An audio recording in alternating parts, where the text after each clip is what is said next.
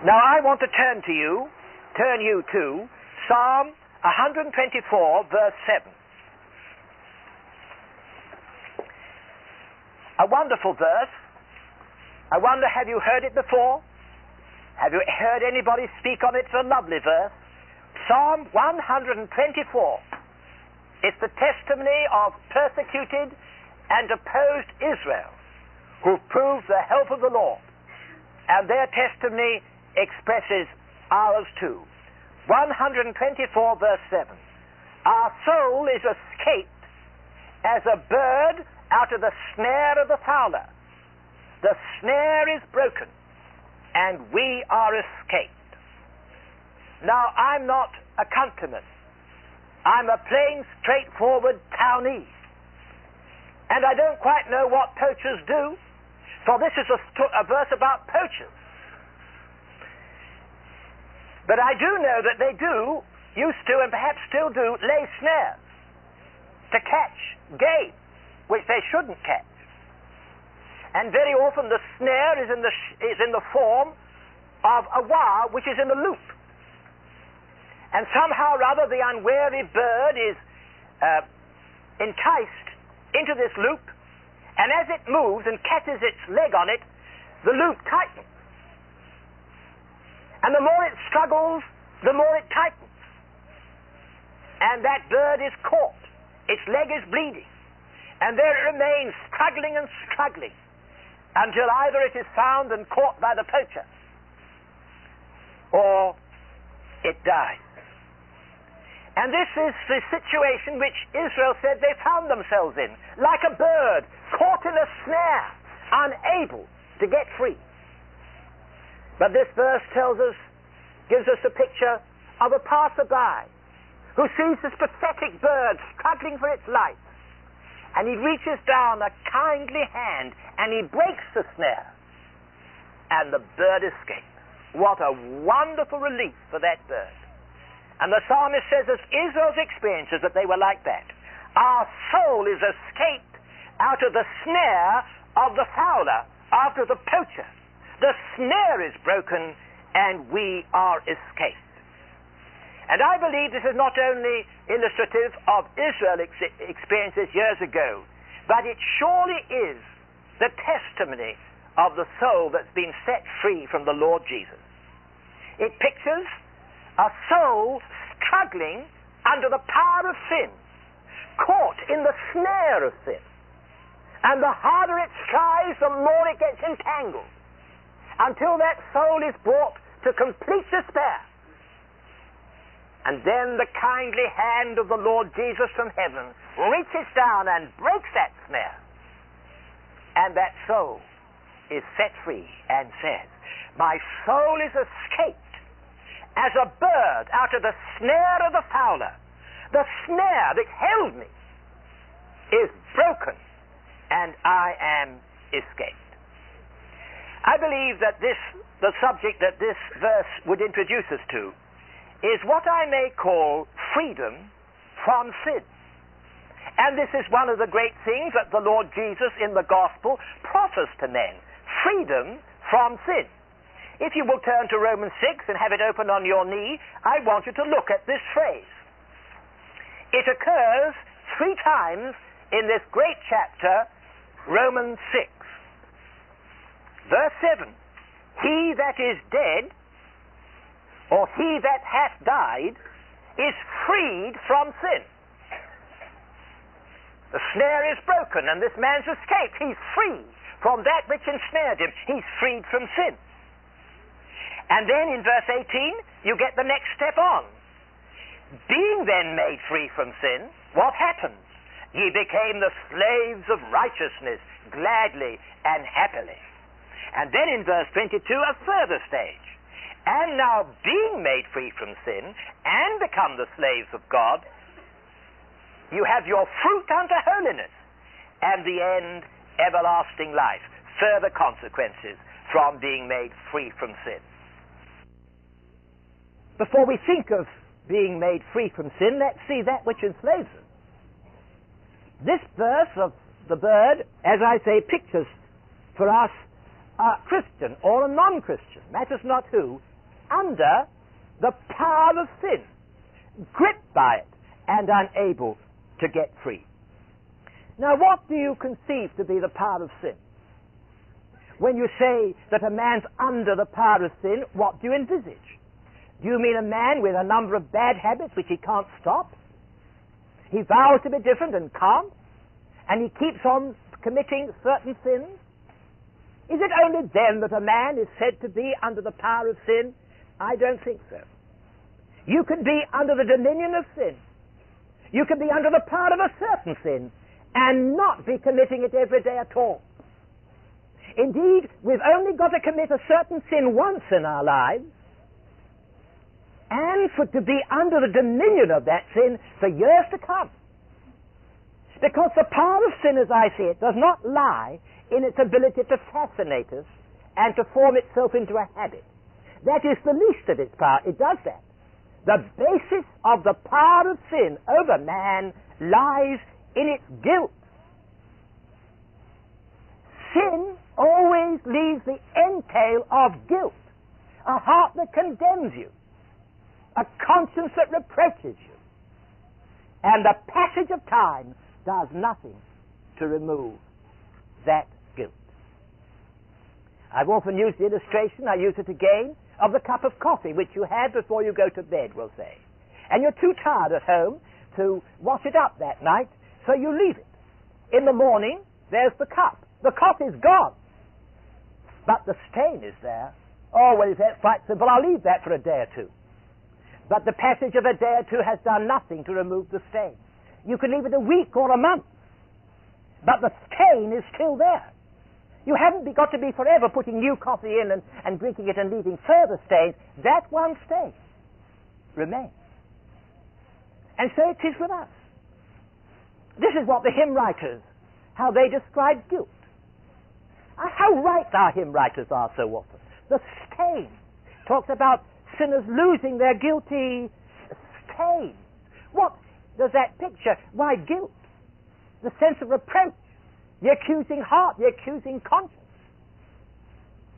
And you don't have to be repeating a sin to be under its power in that sense. There may be some things that happened years ago or are happening fairly recently. Maybe you're not repeating them, but you're under their power to this very day, if only because of their guilt. If only because there's a heart that isn't quite at peace about them. If only because there's certain things in your life about which you don't want anybody to ask you awkward questions. Toplady, who wrote the famous hymn, Rock of Ages, says, "Save me from sin's guilt and power." And I suppose he thought that sin's guilt was one thing and sin's power was another. Well, who am I really to take issue with such a man as he? But I don't think that's correct. The power of sin lies basically in its guilt. And that's a bigger power. Forgetting it doesn't do away with it. Trying to be better does nothing to remove it. And this is a soul here in the snare of the fowler. It doesn't mean to say he's still committing those sins again and again. He doesn't need to be caught. And there may be things in our lives, all of us, of one sort, larger or smaller matters. And your heart accuses you. Your conscience reproves you. And even if that isn't a very acute experience, there's a vague sense of wrong. And you'd only need to ask God the reason, and he would itemize sin after sin after sin. And we are in that condition, under the dominion of sin. Now, when we're in that condition, what is the thing we normally would do? When a man feels himself out of touch with God and uneasy and in that condition, why, the normal thing is to try to be better, to turn over a new leaf, to embrace higher standards in his Christian life, to perhaps give more time to prayer and that sort of thing, to improve. In other words, the natural thing then is to apply to what Paul calls in his epistles the law. That is, the moral standards. And if I can approximate to those moral standards, if I can become a better Christian and a more earnest worker, then I shall be happy and free once again. But actually, the law, the moral standards which we seek to embrace, only strengthen sin's power over us. You can see that if you have it established in your thinking that the power of sin is its guilt. Right, I say, I want to be different. I'm going to come up to this standard or that. Fine if you do. But what if you fail to, and you are going to fail to? Then you've just got so much more about which to be condemned. And you found you've played more into the hands of sin by your vows and consecrations than you ever did before. If you don't feel bad about yourself, it is you haven't tried hard enough. Let a person really try and face up to the demands of God, and he will very soon find he's more under the power of sin than he was before he tried. That's exactly what Paul found in Romans 7, if you like to turn over to it. He says in verse 10, the commandment which was ordained to life, I found to be unto death. Do you understand that? The commandment which promised me life if I could keep it, I found to be unto death because I failed to keep it. The law pronounces a blessing on the man that will come up to its demands, but it cannot but pronounce a curse upon the sinner who fails to. And the net result of my attempt to measure up, if I'm sensitive enough to realize it, is that I fall more under the power of sin than I ever did when I was careless.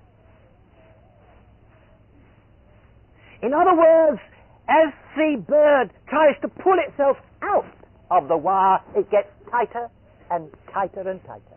I've seen a picture of a great elephant that was caught in such a snare. And as it tried to pull itself out of this wire, it must have been a huge cable. It bit itself more and more into its limb.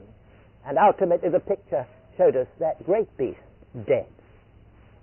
And that's exactly the effect that our attempts to be different, to use the doctrinal word, the law, has upon us. And this is what Paul meant in 1 Corinthians 15 when he said, the strength of sin is the law. If you like to look at it there, 1 Corinthians 15, verse 56. The sting of death is sin, and the strength of sin is the law. What gives sin strength? What gives it its ability to accuse us? Why, the very standards we've espoused as Christians. And it says, look, do you remember what you promised? Do you know the sort of person you should be as a Christian? Do you remember what you said to God at Cleveland? Now look at you. It were better not to have made a promise than having made it fail because you just play into the hands of the power of sin the more. And so here's this poor bird caught in the snare of the fowler. And the more you try to get out, the more surely you are in. I remember years ago we had in our garden a rat trap. It wasn't a snare like this, but I suppose something similar. But this illustrates my point rather well, I hope.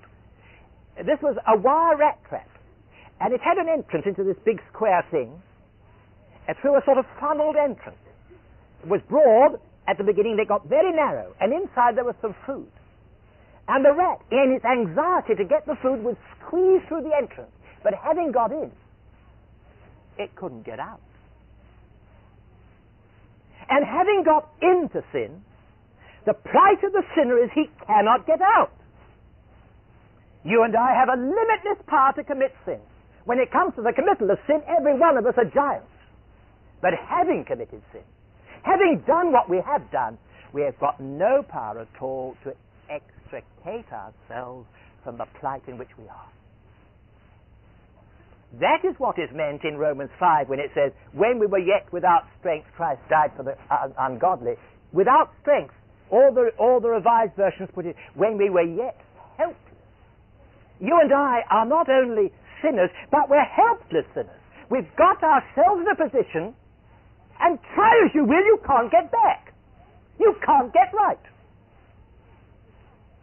You've got in, but you can't get out.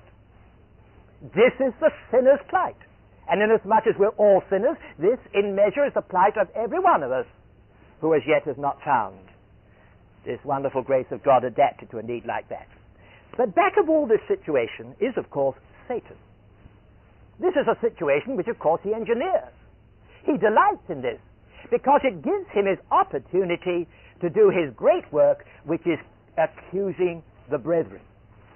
He is the great one who, having got you to fall and got you into that predicament, then begins to tell you what a rotter you are and how hopeless the situation is, and you can never get right. He's called the accuser of the brethren. And this is the reason why the devil gets us to sin. It isn't merely that he wants you to do something unethical, or something beastly, or something bad-tempered, or to manifest a wrong spirit to somebody. He's glad to see that happen. He likes to see all the misery it causes. But his main purpose is to give himself the opportunity on those sins to build his superstructure of accusation. And that can go on over years and be added to by every other further failure. Indeed, that superstructure can blot out the sun from our sight. Very often, the superstructure which Satan builds is out of all proportion to the foundation on which he builds it. That's his purpose in getting men to sin, in order that he may say, I've got you now, and there's no way out. And if you think there is a way, he magnifies what seem to be the conditions of getting out so much that you feel you just cannot make it. I've known people who said, I can't get right with God. There have been people in Cleveland in past years. They know they're wrong, they know they ought to get back to God, but they say, I just can't. And I'm thinking of one case because the necessary steps of restitution and apology and confession seem to be to them so enormous that they just couldn't face it. They got in to that trap, but they just couldn't get out. Some years ago, I remember there being with us a certain Christian leader and his wife. And she came under great conviction of sin, although she was a minister's wife. And I remember it breathed down on the fan, seeing her there in such agony of soul that she was almost writhing there in agony of mind on the sand. She says, I can't get back. I can't get right. Oh, what a fine time the devil had with that poor soul.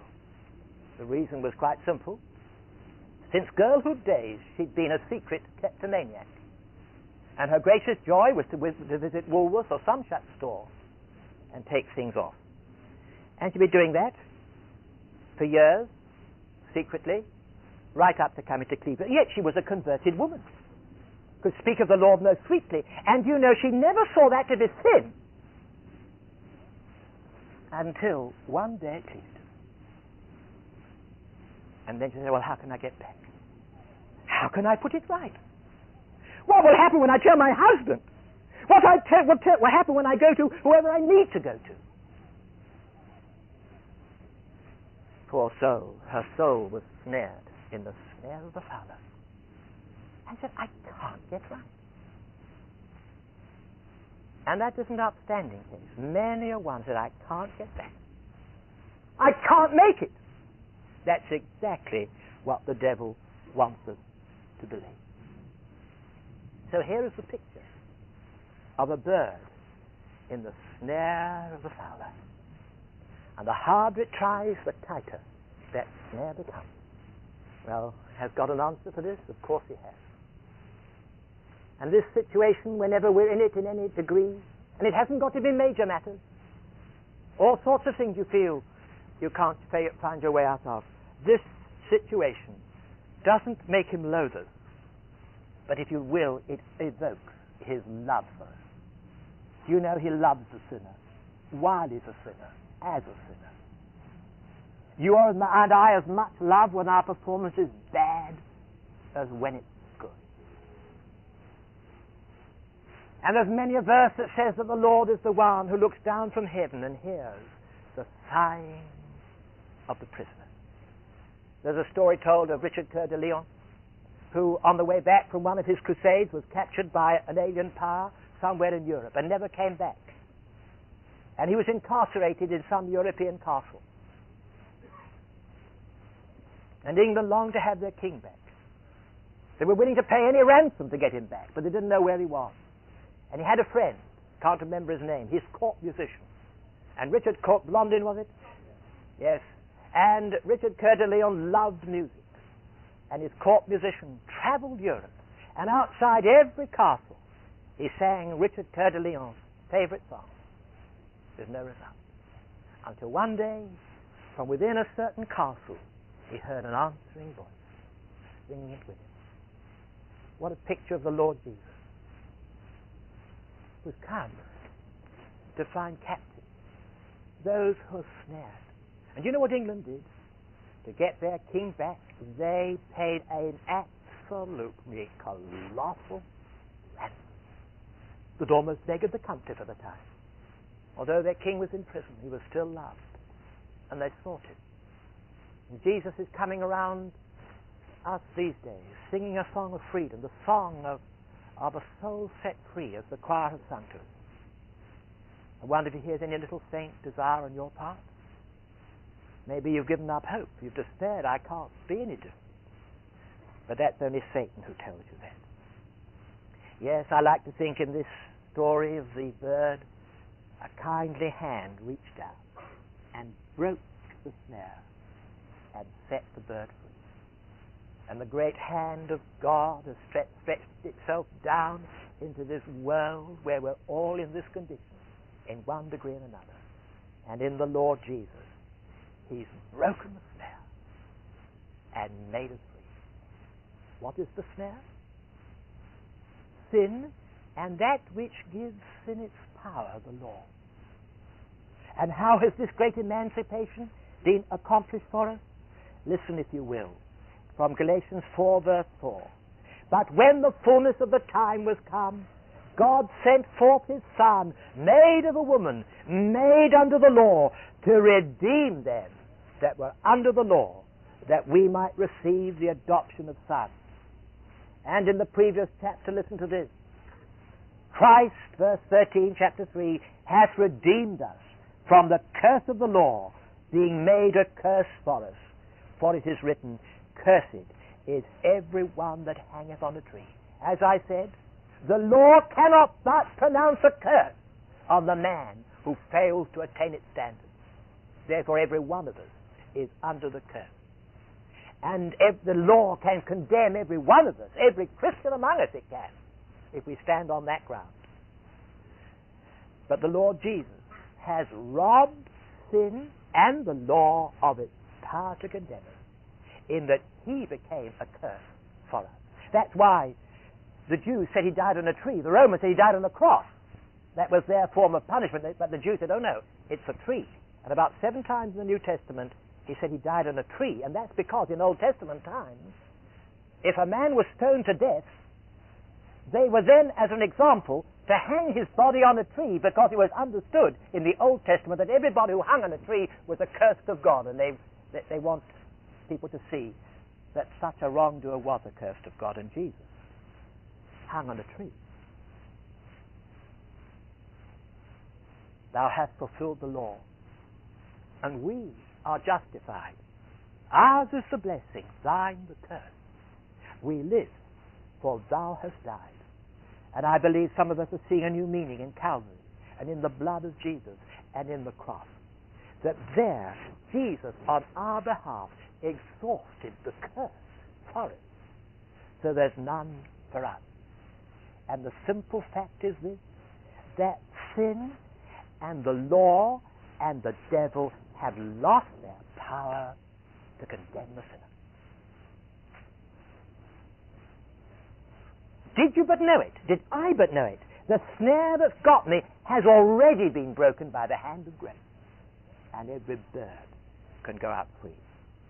Very quickly, would you look at Romans 6 again? Look at those 3 references to free from sin. He that is dead is freed from sin. What was that unsavory case that that doctor had up on those terrible immoral charges? And the judge was about to decide on the sentence.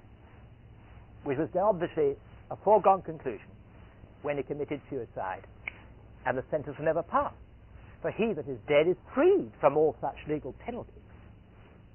And this verse says, he that has died is freed from sin.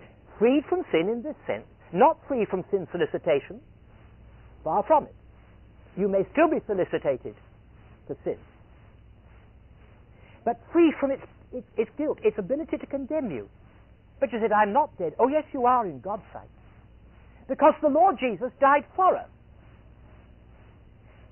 I mean to say, it's I owe a debt and can't pay it, and somebody else pays it for me. I get the receipt, and in the eyes of the creditor, it is as if I've paid the debt, and I'm free.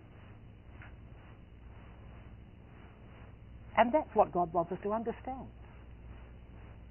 That God accounts you to have already paid the utmost of your sin and mine, we have, in His beloved Son.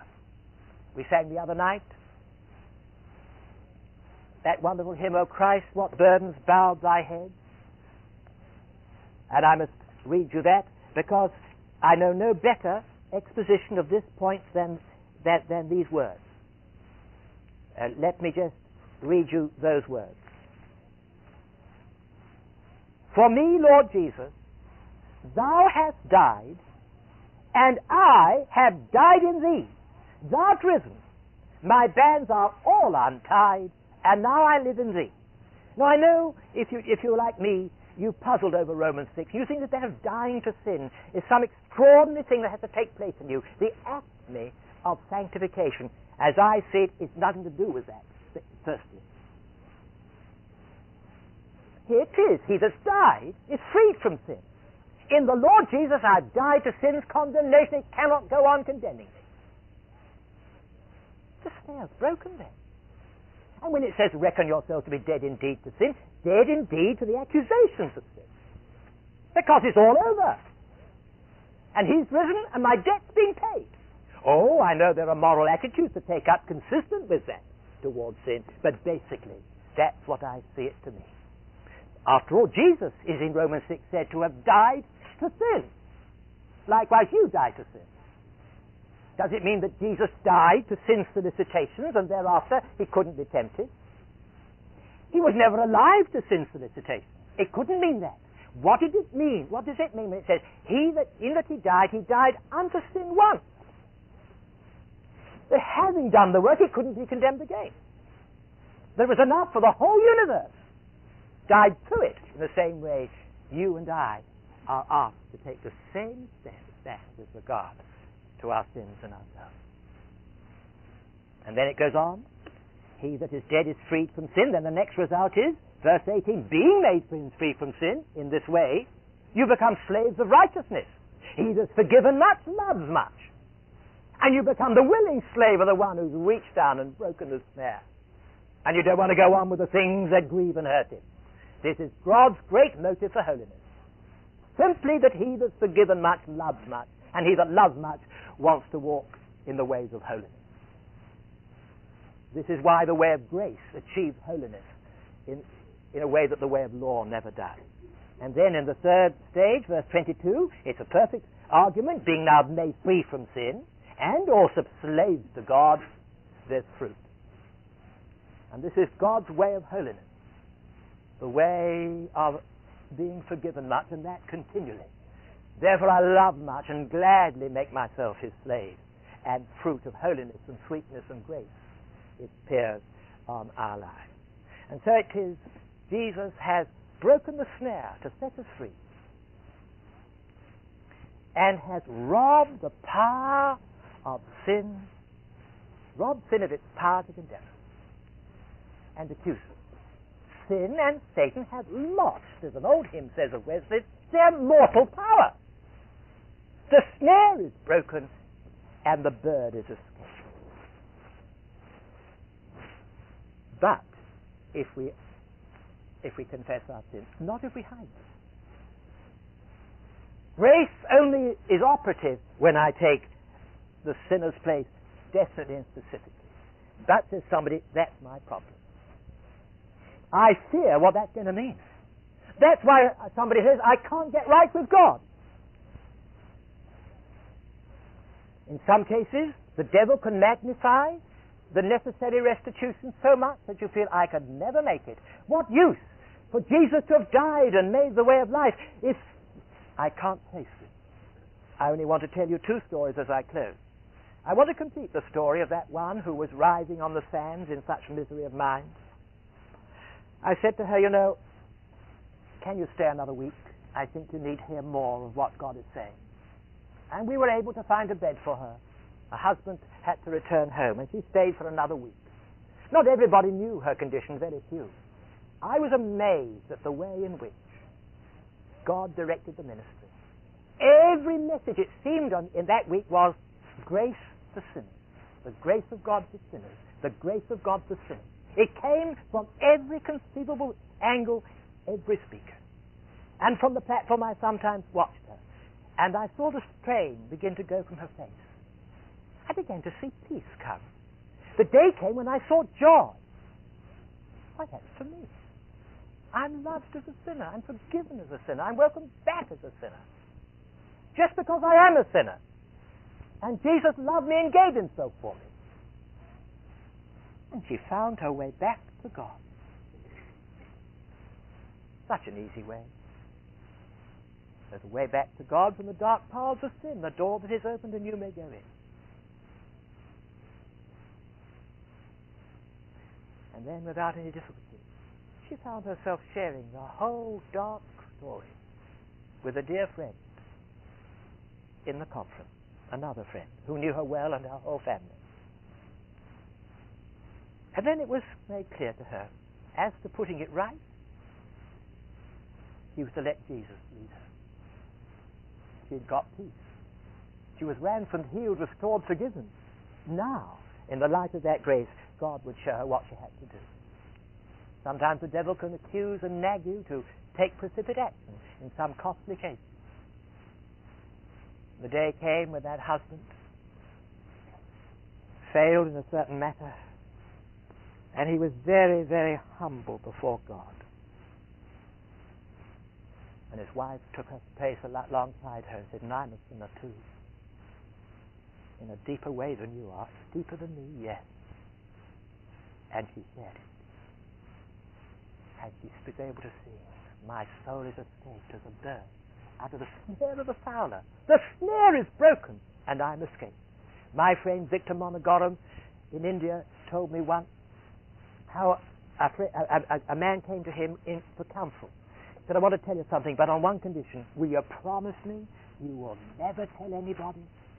He said, surely I will. And he told some dark story that was on his heart.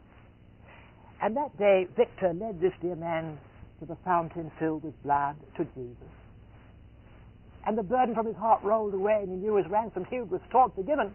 And the next thing he did was to go to the next door and tell the folks there he'd found the Lord and told them, you know what I've been doing? And it all came out. Stood very singly. He said, you mustn't tell anybody. When grace had reached him, he was glad to give his testimony to whosoever will and put things right. And it'll be the same with us. Someone who's got into the trap and can't get out, but listen, Jesus has come. He's broken the snare. And the bird can escape. Don't you let the devil tell you you never can. You can. Don't you let him magnify excessively. Oh, yes, there are steps. There doubtless will be things you'll need to be put right, but not in order to get right with God, but because at the foot of the cross you've let the grace of God love you and forgive you and ransom you and set you free. And then you and I gladly will find ourselves doing what the devil said we never could, and we'll be under blue skies once again. Lord Jesus, we've all had times when we felt that we were caught in the snare of the fowler. And the more we tried to be better, the tighter the sense of guilt was fastened on us. And we've despaired. Lord, some of us have come to almost welcome that state of despair, for we've come to realize that it's always the prelude to the door. It's that necessary exercise of heart that qualifies us for this marvelous, matchless grace of God. Thank you, Lord Jesus, for breaking the snare, for robbing sin and the law and Satan of their power to accuse us. Oh, Lord, may we come into the good of what you've done for us on the cross. Help us to be straight and honest with thee. And, Lord, may some of us know you've reached us and set us free. We ask this in thy dear name. Amen.